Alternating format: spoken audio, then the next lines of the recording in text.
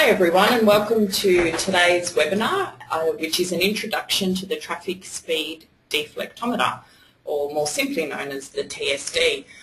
Thank you to everyone who's joined us today to hear about this, and our presenters today will be Kim Sedgwick and Richard Wicks from our Systems Division at ARB Group.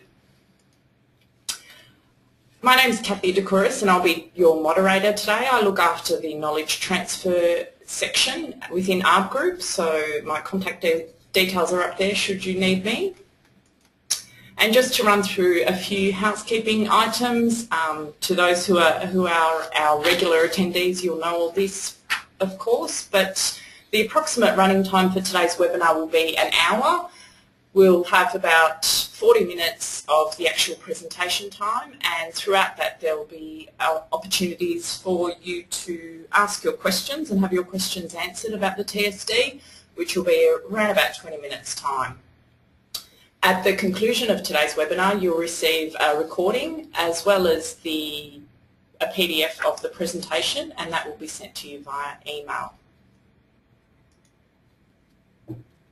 Just running through a couple of the functions that you may or may not be familiar with. So the questions box is to the left of your screen, and to the left of this particular screen, but it's on your control panel, and that's where you can type in any questions or comments or anything that you would like to know more about. And please feel free to do that throughout the presentation. You don't have to wait for a particular time.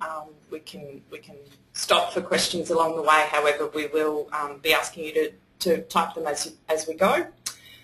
And if we ask you to raise your hand or something along those lines, you can see the icon to raise your hand just here. Okay, enough from me. So our presenters today are Kim Sedgwick, who's our Operations Manager for the Systems Division, and her role was the TSD Project Manager for the acquisition and commissioning stage. Hi Kim. Hi Kathy. Kim, can you tell us a little bit more about yourself and your role at ARB? Yeah, so as Kathy mentioned, I am the Operations Manager for Systems Division, so my primary focus is to make sure we are running as efficiently and effectively as we possibly can as a division. My role on the TSD project was that of basically acquiring and commissioning stages of the TSD. Getting it into Australia from Denmark was a large part of that, and also just managing the team within Australia to get the TSD up to the standard that we require it at. Terrific. Thanks, Kim. And Richard Wicks, our Principal Consultant for the Systems Division. You're the Project Technical Advisor, Richard. That's right, Kathy. Good afternoon, everyone.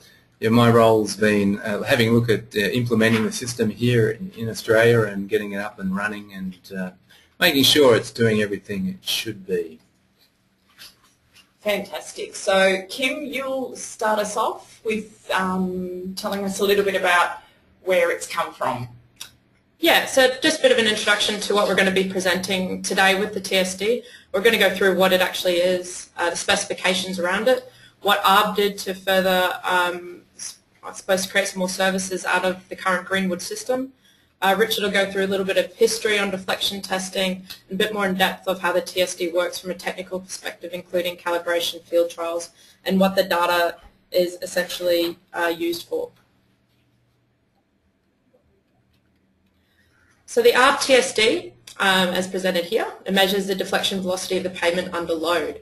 Can we just get a bit of a show of hands from the audience today as who has heard of the TSD so far or who's come across it in the media at all?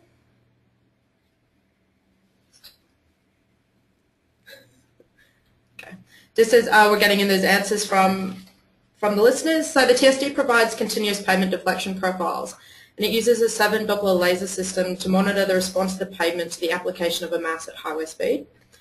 The TSD is, we're proudly to say, is ARB's largest ever investment in a piece of equipment, and it is approximately valued at Australian $3 million, which does not include all the development and labour time which has gone into the production of the TSD and the integration of the ARB systems onto the TSD system from Denmark.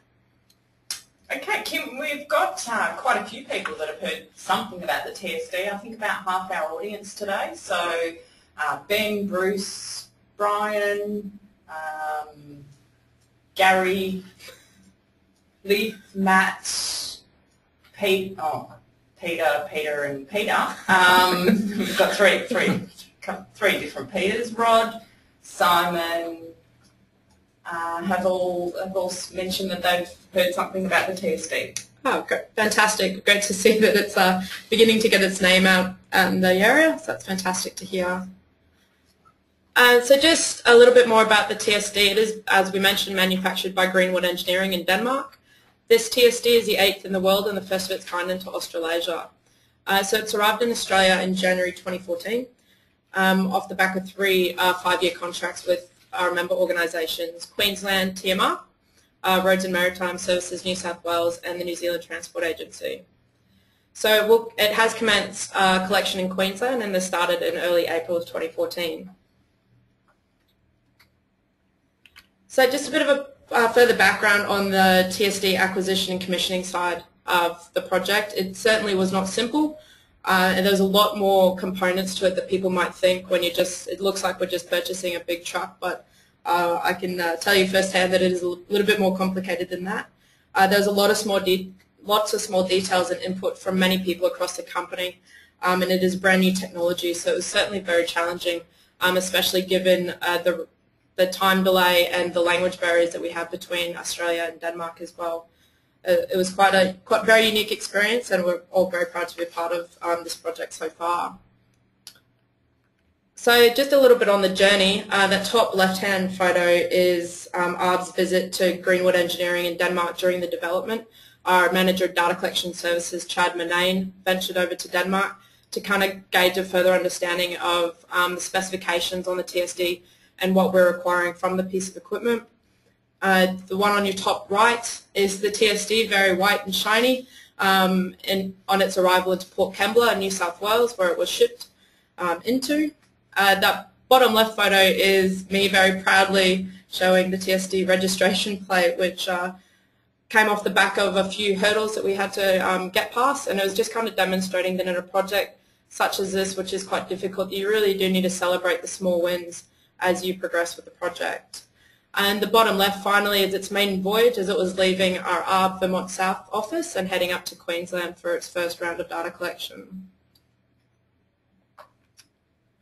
So just going a little bit further into the specifications of the TSD. So it's a 7-Doppler laser system with lasers spaced at 100 mil, 200 mil, 300 and so on, as pictured on your screen.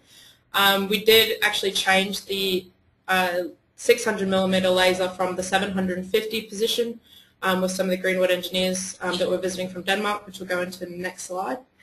The TSD is able to operate at 80 kilometers per hour, and it's approximately 11.25 meters long, just the trailer itself. So that photo there on the right-hand side is the Doppler arrangement within the trailer. So as you can see, it's quite a sophisticated piece of equipment, and you can actually see the laser points if you look closely just towards the back of that device, which Richard, no, you're not, sorry. So we're just highlighting for you there the Doppler lasers there, the 3 at the rear, and then further forward of this photo there's some more underneath that. Thanks, Kathy.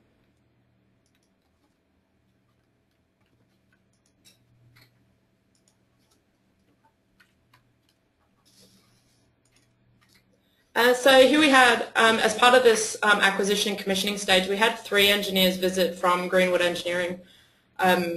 Early on, originally we had the project manager Soren visit, who helped us through some of the initial calibration and benchmarking phases that we went through. And then we had David and Jack come over, who were kind of more specific engineers, Jack being a software development engineer and David being more on the component level side. So this photo is demonstrating David just changing that Doppler laser position on the bottom left there from the 750 to the 600 mil positioning. Just on that, Kim, just for those of us who are unfamiliar with the terms, can you explain to us what a Doppler is? I think Richard's probably better to answer that question. Terrific. Thanks, Richard. I think you're jumping the gun a little, Kathy, there. Oh, sorry. But we can talk about it now. A Doppler laser is just a type of laser. You are probably all familiar with laser pointers that you press the button and it projects a red spot or a spot of different colour on the wall or wherever you're pointing it. Dopplers is a type of laser. It has a visible red spot that you can see, but it operates on that Doppler principle, which is probably best described from an audible sense. Is if you've probably heard this, you're standing in a position and you can hear a ambulance or a fire engine coming from a distance. As it comes towards you, you hear one pitch of the siren. As it goes past you, the pitch changes. So the Doppler laser itself emits a laser light of a particular frequency, and then the return signal is a different frequency, and by knowing that you can actually make a measurement of the velocity. Terrific. Thank you, Richard. I'm sure that's cleared it up for everyone, because even I can understand that. Thanks. Just further, another point to make while the Greenwood team were visiting is that they were quite helpful in assisting us in building the integration into our Hawkeye system with the Greenwood system. So it's quite an important part of the process was to have the Greenwood engineers over visiting ARB as well. So that's just David further adjusting the laser position there. So further on the specifications, the TSD operates with a consistent 10-ton load on the rear axle. We have purchased a single axle prime mover, which is a Mercedes Actros as well. 2 ballast loads. The large one is pictured there on your right, and that is actually filled with smaller lead blocks which can be removed to adjust the load depending on what your requirements are at the time. And then there's a smaller one just behind the rear axle as well.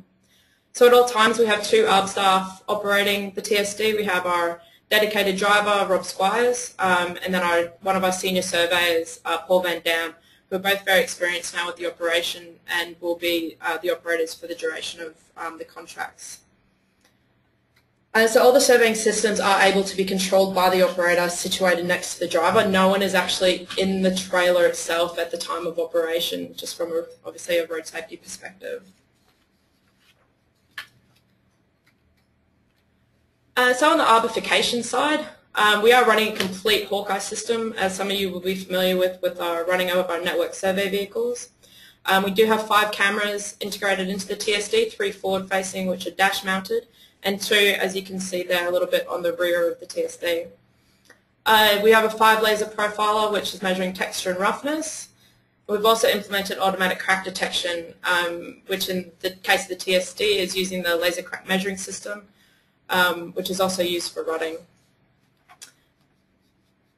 So the Gypsy track, which measures cross slope and gradient, is also fitted to the TSD.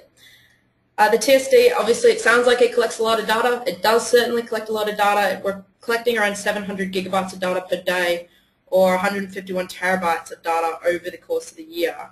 So, and on top of that, those 5 cameras are collecting around 27 million image frames per year. So it's a lot of data to handle, and that's one of the challenges that we also have with the running of the system, is how our members who are getting the data are going to be able to handle this amount coming into their systems. Wow, Kim, it sounds like it does it all. Well, we hope it does. We are kind of planning on it being the ultimate survey vehicle. It does have a lot of capacity that the member organisations would running separate surveys to complete a lot of these tasks previously. Like some of them are running a cracking survey, and then separate to that they're running an imaging survey. So this, so the TSD basically involves all those different components into the one vehicle, including the strength testing, which is something entirely unique within Australia. Terrific. It's a real one-stop shop. It's a one-stop shop. It certainly sounds like it. It's amazing. Okay, so I think we're moving on to some questions. Yep, so it is question time. Okay, thank you. So as previously stated, please don't hesitate to type in your questions in the questions box. And just a reminder, we will be emailing out the recording of this webinar as well as the presentation material later on this afternoon. We've got some questions that have come through, and I think we might be getting into some technical areas, but we'll just have a look at some of the before we preempt Richard's presentation. Manul's asking, what is the range of load it can apply? 10 tonne on the rear wheel axle. 10 tonne on the rear wheel axle. That's what it's set up. Yeah, I mean you can change it, but that's what we've set up for our conditions. Yeah, and there are obviously some limitations with heavy vehicle loading limits and things like that, which we've had to overcome, especially on a single axle. And the state road agencies will have different requirements for the single axles. So 10 tonne, we're hoping to keep it consistent and remaining at that for all members. Can you tell us, Brad's asking what the minimum speed is. So, for example, if it's held up in traffic. Yeah, the specifications from the manufacturers from Greenwood indicate that really you want to be going at least 40 kilometres an hour to get reliable data. So, yeah, minimum speed of 40 for the TSD, for the deflection side of things. Other systems obviously have different minimum speed requirements or no speed requirements. Terrific. Question here from Natalie. Can the TSD collect pavement width and lane width? There are systems on there. It's been interesting. There's some questions coming up about the auto crack detection system, and we mentioned it can also measure rutting, which it can. It can also measure identifying lane marking as well and pick up lane width from that. That system, if you like, takes at a very small interval transverse profiles of pavement, which you build up to generate a 3D plot of the pavement. So you actually get, rutting, it becomes a thin line of 4,000 points, which you can calculate the rut depth from. It also, the auto crack detection system can measure the reflective properties of the surface of the pavement. So the white lines or the line marking usually are more reflective, so they stand out, and from that information you can actually work out lane width automatically. Okay. We are getting quite a few questions coming through, which is fantastic. Thank you to all of you out there. We'll just take a couple more at this point, and then we might save some for once Richard does the more technical part of the presentation. Yeah, I think we'll cover some of those, but I guess it's an introduction to the TSD. We won't be going into all the nitty-gritty, but we'll certainly give a good indication of what is possible. Obviously, it's a big vehicle, not that good for maybe running around an urban network with a lot of cul-de-sacs and the like, or super windy roads. So a question there from Peter Mears about on hilly country and the like. So there will be some limitations to the system. Thank you, Richard. Okay, should we move on to your presentation, and then we can keep the questions coming through, everyone. As I said, we are getting quite a few, which is great, and we will look to group the questions where we can and be able to provide some answers to you. And if we don't get to them throughout this presentation, then we can follow up via email afterwards with some written responses to that. So do keep the questions coming through. Very good. And speaking of questions... Wow, Richard, what a segue. We have one for you. This is going to be a poll. Terrific. This is going to be a poll. So it's time for us to ask you a question. So this will come up on your screen, and the question we are asking you is, how many Doppler lasers does the ARB TSD have?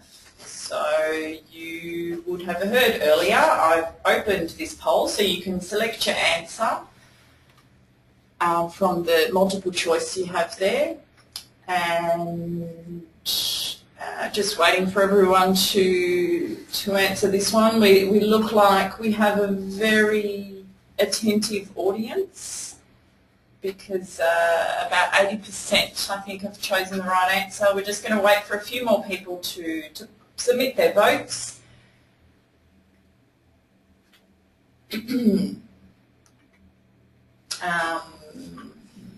There might be a small prize in it for you that will encourage the last few voters. Okay, so we almost have everyone in. We might just close that poll off now and we'll share with you the right answer. And the answer is, and I'm sure as you said most have picked this up, is B, with 7. Terrific. Well done. Thank you. There'll be a couple of other opportunities to answer some questions too, but let's move on from there.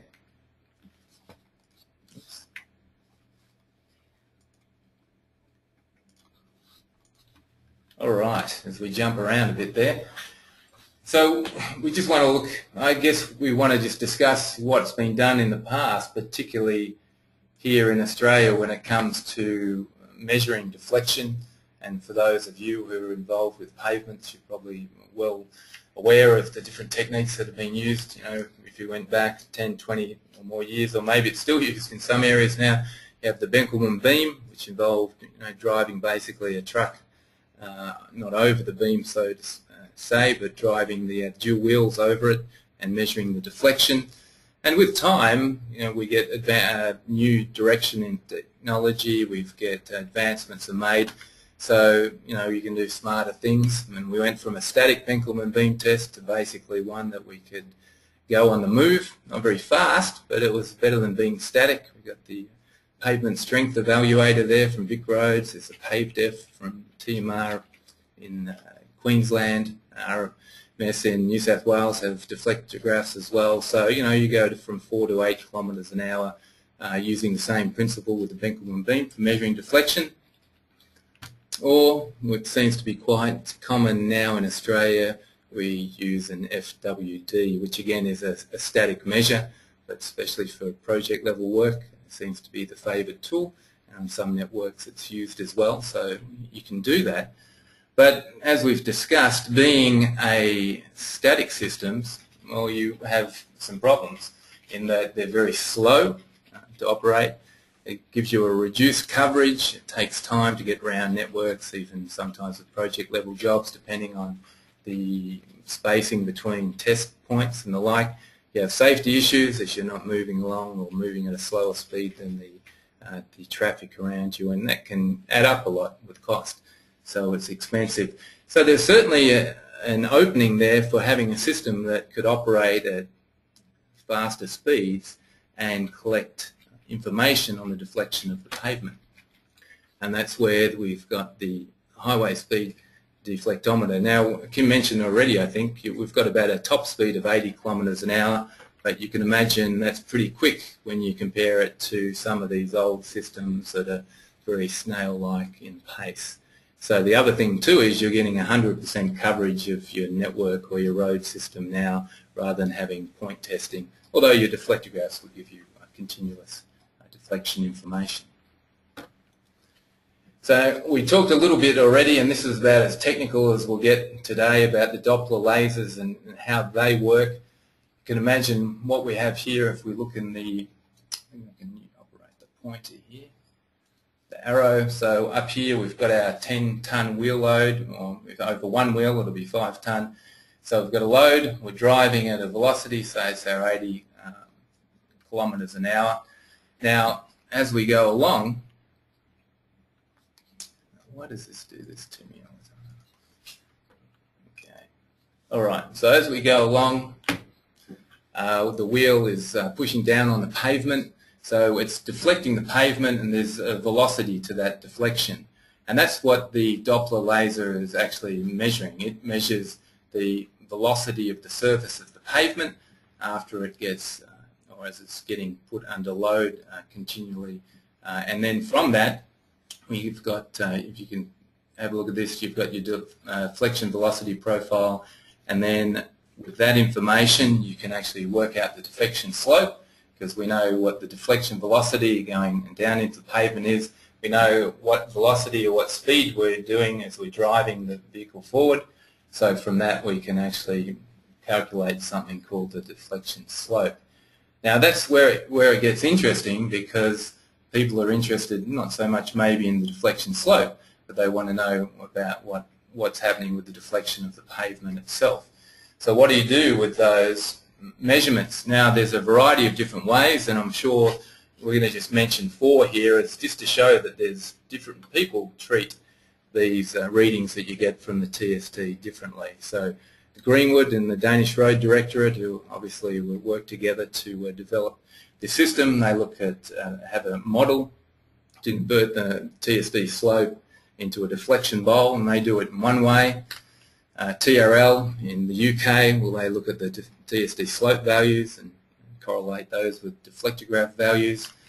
Here in Australia and at ARB, Wayne Muller and John Roberts have come out with a neat way to calculate the deflection bowl using an integration method to get deflection.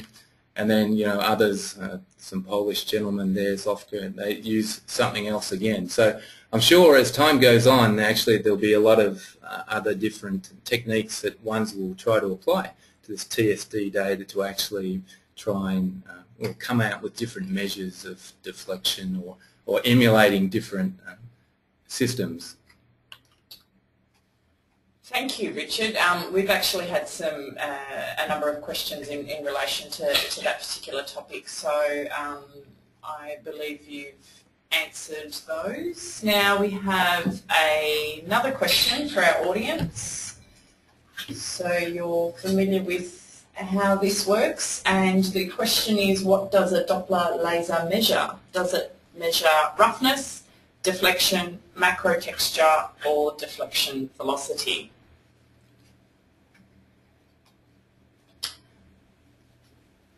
So we're getting a few answers through.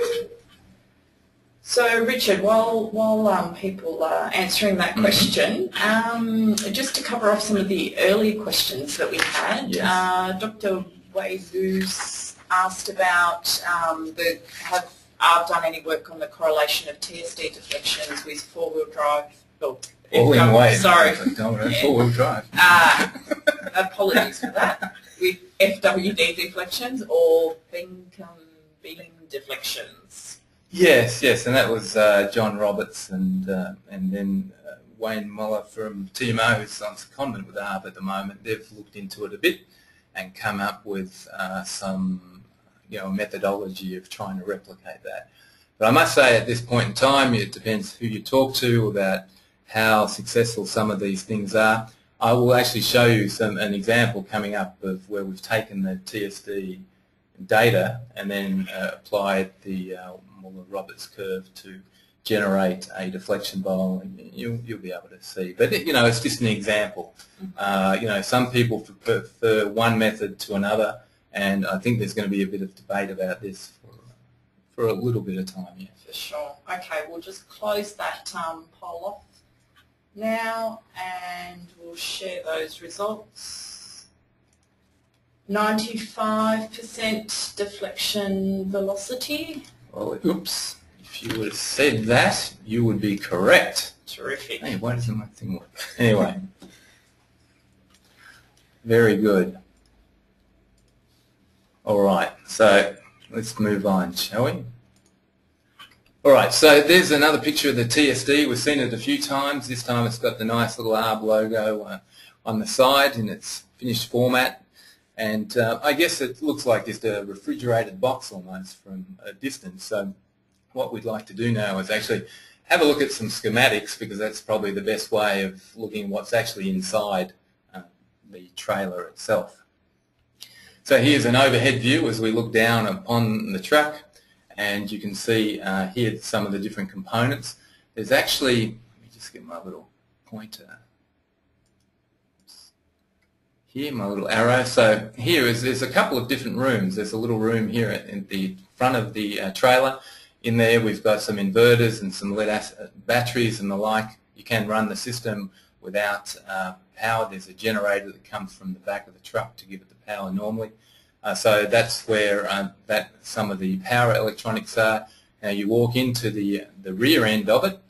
We have some cabinets up here which contain the electronics for not only the TSD but also the ARB equipment that's been fitted to it.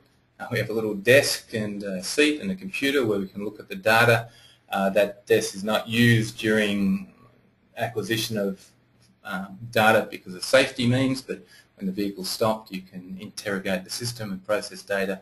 And this here down the bottom, which is the Doppler laser housing and assembly, which we'll have a look at. You can see each of them weigh quite a bit, and then when we're calculating the weight for over the rear axle to get that 10 tonne, all these weights have to be taken into consideration.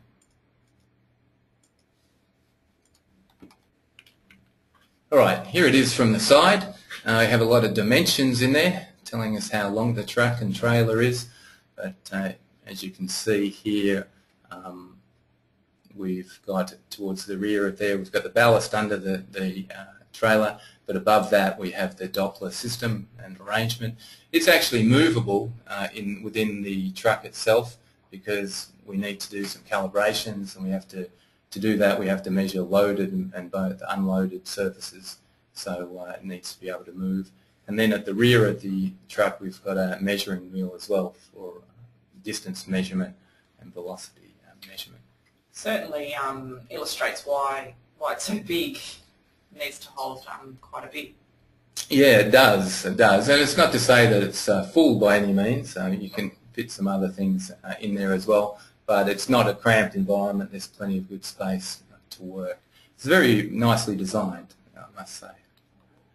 So here's a picture of the measurement beam itself. You'll see this little arrangement on the side, kind of looks like a bent snake. That's all the cabling, because as I said, it needs to move, it needs to be slid forward from that position as part of the calibration method. On top of the beam here are fans, quite strong fans, because temperature is a big consideration. There's also an air conditioning unit in the back of the trailer to maintain a constant temperature, and then you've got these fans to blow the cooler air onto the measurement arrangements. We've got the lasers situated at different points along the beam, and we want to make sure that there's a uniform temperature or a temperature that we can maintain all the time during testing, so that doesn't affect the results, like warping of the arrangement. It's a metal housing, so that could be a problem if you don't look after it. Here's a distance measuring wheel. Here at the back, it's a nice little arrangement here. Actually, it's forced down onto the road, so there's a bit of pressure. The guts of it there in the little pink circle is the DMI, or the distance measuring instrument. That's 20,000 pulses per revolution it measures. So we can get a very accurate measurement of speed and distance using that, which is required for the system to take its measurements. So because at about 80 kilometres an hour, it's taking a reading every 20 millimetres or so. The Doppler lasers, I should have mentioned before, run at just under 1 kilohertz, or they take 1,000 readings per second. Okay. I think, yeah, Richard, I think you made a point of talking about the length of the trailer. So this one's just a type in your answer into the questions box. How long is the TSD trailer? A, B, C or D, 10.25 metres, 7.5 metres, 11.25 or 14.2. So we just want the trailer, not with the truck. Just the trailer. Okay. 11.25 is featuring... And well, this looks like everyone's listened pretty well. Very I had a good. look at that schematic, because 11.25 is the answer. Yes, terrific. Thank you to everyone for responding. We might, is it worth stopping here for a couple more questions, Richard? Yeah, we can. We've got a very active audience, so I don't want to leave them hanging with their questions for too long. We've got a number of questions from Carmen. I'll start with, are there any Austroad guidelines on TSD collection? Not yet. They're being worked on. Being worked on. Terrific. Thank you. And Carmen had another one in regards to temperature. Pavement tend to be stronger or less responsive during hot days. How is that translated to represent average strength for the whole year? Yeah, I'm probably not in a position to answer that in a scientific manner, but What I can say is that the system actually has with it temperature probes, or it measures the surface temperature of the pavement, yep. and also the air temperature as well, amongst other things, and within the trailer itself. So the whole idea of that is to be able to take into temperature effects into account when taking strength measurements or deflection, looking at deflection and the like. So yeah, that's seems it's not. I'm not a pavements engineer per se, that's all. Okay, So. fair enough, no worries. Thank you, Richard. Okay, back to it. Okay, all right, we've just a few more slides to go. One of the interesting things was to calibrate the system. As I said, you need to actually find a site, and this was rather interesting. You need a section of road that's straight, flat, and about 1.5 kilometres long. And you reckon we could find it anywhere close by?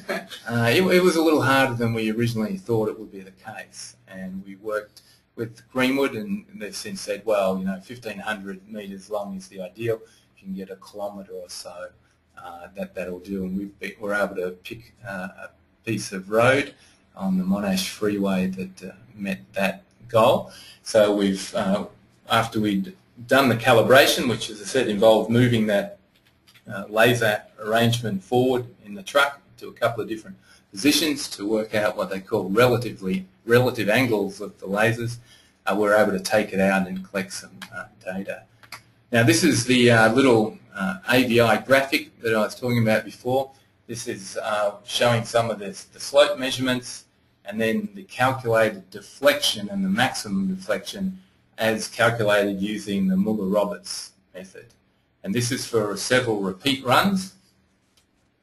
So you get in your second screen there, that's the simulated deflection bowl.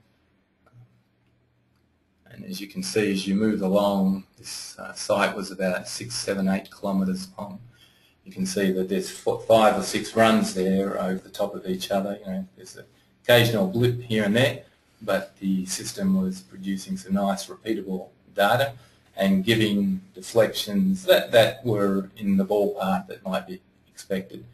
Now, one of the hard things here is that we don't actually have a standard or as yet or another TSD to compare against. So we're looking at, as we'll discuss, looking at different devices to see that we're getting reasonable results that we might expect. Anyway, we get more of the same for a while. We did take it out to the Eastern Freeway where there's some pace data was collected as well, and we did a correlation, not a correlation, a comparison between the two. And some of these, it's a little small, the text, but we've got TSD, multiple TSD runs, and then compared with some multiple pace runs as well. And this is all the thing,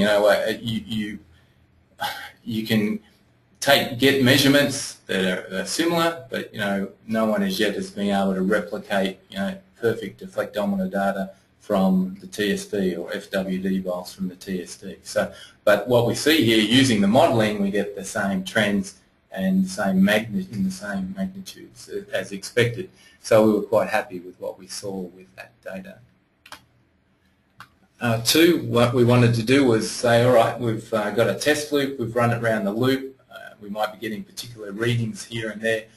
How do we know why that's the case, where it's stronger and less strong somewhere else? So what we did was we got a local contractor with a GPR, and this is air-coupled GPR, and we had that run along with the TSD to have a look at what's actually under the pavement, so we could look at the results from the TSD, and if it indicated a weak pavement, or we could look at the pavement structure under the pavement surface. So at this stage, we've talked a lot about the TSD. We were going to see if we can get. Okay, no, we're going to minimise this.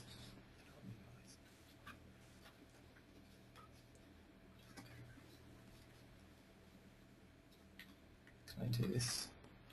Okay. Sorry, folks. We have to go to a little video here. Okay, a little bit of an ARB intro. Well, I did ask for some video to be combined together, and I got a real production. Yeah, I got it back. Terrific. So here is there's some testing with the TSD, and I guess what it's highlighting here is the TSD here in the truck in the far lane. You know, it's travelling at traffic speed. It's not holding up anything, and behind it is the vehicle with the GPR. So we're running them behind each other to get on the same day, so we can get direct comparable results from, or make direct comparisons from one to the other. And here this comes again down the hill. So again, I guess it's not, you don't need any special safety setup. You don't close lanes or anything. The truck just drives along the traffic speed. Okay. And again, I think we know who we are, so I'll kill that and we'll get back to the presentation. Okay, so that was the TSD in action, some live footage. Now we've been getting a lot of data out of this, and we're looking at different ways we can represent it, and you can generate some KMLs. This is something that Wayne Moore has been working on for us up in our Brisbane office, but here we've got an overlay on top of Google Map of the different levels of deflection. So when you're in Google Earth, you can rotate it around and the like, and see things and add different bits of data. So it's just a neat way of looking at data on a project level, maybe. I doubt if you want to do your whole 20,000 kilometres review it that way, but it doesn't take much to generate these outputs. Yeah, and it looks amazing. So that's nice. So Kim had mentioned also we've got this big truck, we've got a TSD in it, but we've also got other equipment because we want to make it a one-stop shop for collecting data. That way agencies can combine multiple surveys into the one, which is economic savings, of course. So we're looking with this, we're measuring roughness, rutting, texture, we're collecting GPS information or DGPS, road geometry, imaging, and then we've got the auto crack detection system, which is also giving us things like line marking or pavement width if we want to, and transverse profile measurements for rutting as well, to a high level of accuracy. So, where is it now? Where is it now? Yeah, so it's currently up in Queensland, completing the TMR data collection component for this year, which is approximately 20,000 kilometres. So this was actually as of Thursday last week, as you can see by the last update received. It was just out in Boat Desert in, I suppose, southeast Queensland. So we do have, our development team is working on kind of some tracking technology for the TSD and also for the rest of our data collection fleet. So we're able to track where they're at, which is fantastic. Terrific. And where does it go next? So once it finishes the Queensland surveys at the start of July, it will head south to New South Wales to work for RMS. Once it's completed that, it will be shipped to New Zealand for this commencement of the New Zealand surveys, which will start in January 2015. Okay. Yeah. Okay, so questions. We have quite a few of them. So if we don't get to your question today, then we will follow up via email after today's webinar, and of course, don't hesitate to contact Richard or Kim or anyone from the systems team. Okay, we'll just run through a few. Bruce is asking if the Roberts 2013 paper is available publicly. Pretty sure, yeah. We can get a copy of that out. Yeah, so we can get a copy of that. Terrific. No Doppler laser at 0 millimeters for maximum deflection, asks Lick. Interesting. Yeah, no, it doesn't use that. That's...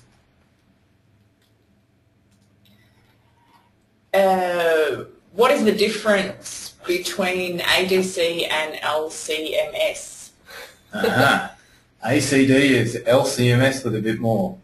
So I suppose LCMS, laser crack measuring system, is a form of automatic crack detection. That's probably... Well, it's a system that a lot of people are aware of. So what ARB has done is integrated into our system, but what LCMS will do, the manufacturers of the equipment, is they just generate, say, a crack map or identify a defect. Then it's up to the integrator of the system to work out how to report that and identify it. So Arbor's taken those crack maps and other outputs to customise them basically to meet road agency needs and to focus on particular ways of analysing the data. So it's the core of the ACD system. It's just that we've added extra smarts to the LCMS. Okay. We've got a question from Natalie asking, is the GPS set up for the Southern Hemisphere? Yeah, we're all okay. I mean, we're GLONASS, we're everything NAS. We've got tracking gazillions. Okay. It's all set up for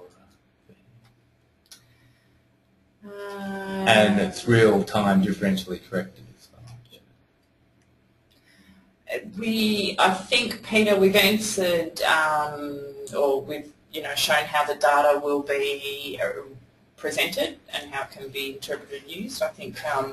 Well, so we've looked at a couple of ways. I think there's quite a few options, and with time, that'll be. Someone asked a question earlier, was it Carmen, about is there a standard yet for use in Australia? And I think some of those things need to be will be addressed in that, like a standard output format and the like. Okay. Which leads on to, when will the data become available? Well, that entirely depends on when we complete the surveys. Yeah. So it's ongoing. I mean, for each of the agencies who are now, like in Queensland, the data is collected, will be processed and forwarded on to them as a continuous process. Yeah. We're not going to wait till they've finished 20,000 kilometres and then. But having said that, some decisions have to be made as what format in particular they would like. Terrific. You okay to take a few more questions, Richard? Yes, I've got my water bottle. I'm having plenty of drinks. Fantastic. We have a question from Rod asking, are inner wheel path measurements through changing equipment to other side of the trailer? Okay, yeah, that's maybe one thing we didn't mention there. Yeah. We're actually taking measurements only in the outer wheel path. The device could be set up with another array of Doppler lasers to measure on the inner wheel path, but the equipment already costs in the millions.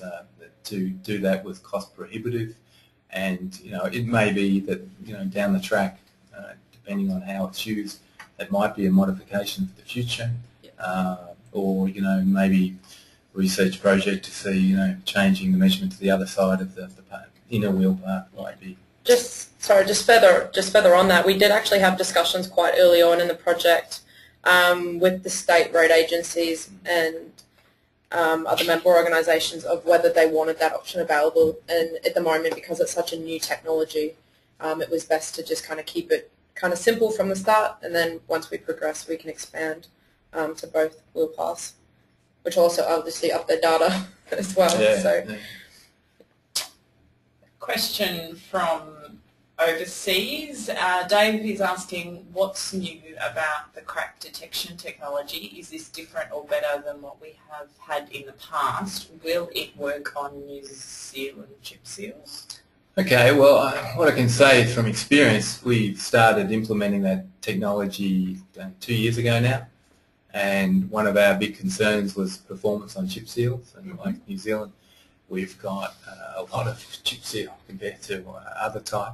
And we actually trialled the system before we bought it, and I'll say, while not perfect, it does an okay job on chip seal. We're still learning. We've done a couple of big projects now, one with Vic Roads. We've operated across our whole network now, and same in South Australia. We've covered the whole network, so we've learnt a lot about what the system can and can't do, and how to deal with things such as false positives and the like to make the data more, not usable, but more accurate. It's progressed a long way from just manual assessment of images of the pavement. Good-o. We have another question. They just keep coming through, which is fantastic. So we'll take a few more questions to see us through to our hour. We have a question in regards to, does the TSD measure OWP? That's outer wheel path, inner wheel path. Oh, terrific. Okay. Yeah. So outer wheel path. Yep. How roughness and texture data collection correlate with current device used to collect data for Vic roads? Yeah, same technology and the likes is mounted underneath the trailer. So same spacing, it's the same system. It's mounted presently on the vehicle used to do Vic roads. It's the same equipment as mounted under the truck. Okay, we've got a couple of questions in regards to correlation of TSD deflection data with FWD data. That's they're good questions, but I'm going to defer those to a pavements expert. Maybe we can get them followed up. Okay, great. And are there any height restrictions? So how high the truck, after all the devices are fitted, would it be restrained due to any height restrictions? No, there's nothing on the top apart from the flat TSD GPS aerial. Everything else is mounted below the trailer height. So no, I don't think there'd be. Yes, no. it's just a standard semi-height, basically. The only, I suppose, measurement that we had to be quite careful of in the acquisition stage was the width of the trailer. Every other TSD that's been built is 2,550 millimetres wide, whereas the ARB TSD is just 2.5 metres, which makes it a lot easier to get permits and things like that. Otherwise, we'd have to be operating with further access requirements. Brad's asking us about, and we've had a number of questions in regards to high speeds and lower speeds, but travelling at high speeds, does the pavement condition roughness influence the data? It could. What we didn't mention in the presentation was that arrangement where all the lasers are fitted to actually sits on a servo system. So you've got a mechanism for if the truck bounces, the position of the measurement beam, if you like, actually moves with the truck. So if I can imagine if the road was so rough that the trailer was bouncing out of, I can't remember, it's plus or minus 50 mil adjustment. If it fell outside that measurement adjustment range, well then you'd probably end up with some invalid data. But you know, for the general normal roads, the automatic adjustment should keep everything in range. It's the same with the measuring wheel at the back. That's why there's actually some force on the wheel to keep the wheel in contact with the ground, rather than have it loose when you hit something rough, it would just bounce. Okay. Back on the axle load, is it possible to customise that? It is possible to customise it, as I mentioned during my presentation. That ballast load under the front of the rear axle is underneath a steel plate. There is a bunch of lead blocks that are about 45 kilos each. So if we add more weight inside the trailer, we can just adjust it. For the road agencies that we're completing these contracts for currently, we have agreed with them that we will operate at a 10-ton axle load to keep the consistency up for the duration of contracts, to make sure that there's not that comparability or, I suppose, inaccuracies with the data if we do change it from one to another. Yeah, we've also got some strain gauges on the rear axles to help us with measurements and the like. There also is the ballast at the back. There's also, yeah, the ballast. Adjusted. So yeah, it is adjustable. Okay. We'll just take a couple more questions. So if you do have any burning questions that you would like answered, now's the time to type them in. But we'll probably just take 3 more questions. There's a question here in regards to when you talked about, Richard, the GPR was behind the TSD. Can it be incorporated into the... Yes, yeah, into the, as we said, it's a big truck. We fit a lot of stuff on it, in it, and under it. And one of the things we're looking at is also how we could maybe incorporate a GPR measurement into the TSD as well. So that's something for the future, but we're looking at it at present to be able to get that capability. And there's a question in regards to the weather again. During rainfall, can the TSD still operate due to surface water or spray? I like that question. No, we can't because of the lasers. Well, it's a laser-based measurement system, and the reflectivity of the surface will be affected by the wetness. So we can't take measurements in wet conditions. So just further on that, we have actually, with the way that the scheduling is working with the state road agencies and obviously NZTA as well, is that we've actually got it scheduled so that we are surveying in their area in their historically dry months. Yeah, terrific. So we'd want the road to be, probably damp is probably okay, but no spray. As long as there's no spray coming off the road, probably okay. But that's something we'll have to work out. We'll find as we get more experience in using the equipment.